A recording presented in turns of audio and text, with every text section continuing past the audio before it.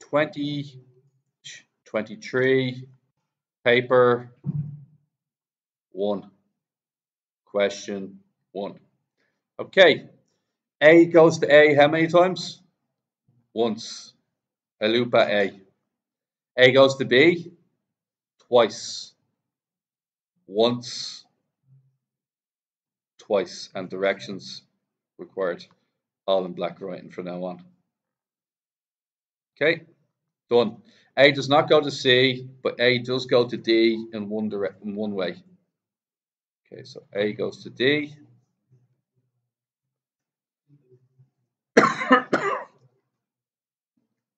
Okay, doesn't go to E or F. Done.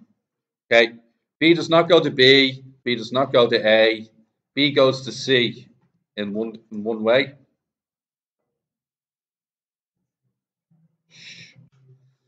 B does not go to anybody else but F. Is that right? B goes to F in one way.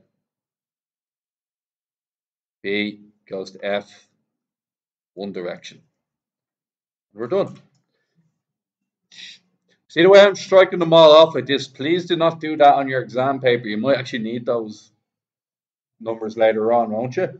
So you can use a pencil and rub it back out again if you want, but don't use a pen. Okay? Now, C links on to everything once apart from E where it links twice. So C goes to A once, C goes to B once, C goes to itself once, and it's E the one that is the one that it goes twice to. C goes to D, C goes to E once, and then it has to go twice. All right, done. And it goes to F as well. No, it doesn't go to F. Done. Okay, D goes to nobody but F. So where's D? And it only goes to F once.